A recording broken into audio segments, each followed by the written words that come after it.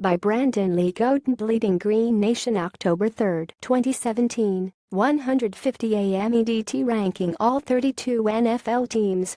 By Dreamer Silver and Black Pride October 3, 2017, 143 AM EDT. Did anything go right in Sunday's game? By John Ben October 2, 2017, 1148 PM EDT. Kansas City improves to 40 with an impressive win over Washington.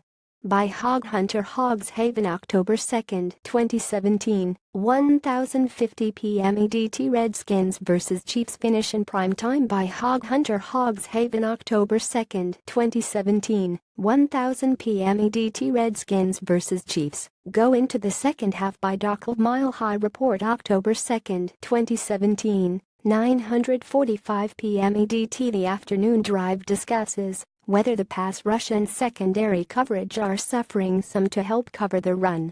By Goro Burrows Silver and Black Pride October 2, 2017, 930 PM EDT. The team is 22, and even before the news of Derek Carr's injury, it felt like the team was doing much worse than that. The Beast dance on the sidelines seemed so long ago, and the collective morale. By Christian Dandria October 2, 2017, 908 PM EDT. Last week, we saw hundreds of players across the league make statements. Here's what's going on this week.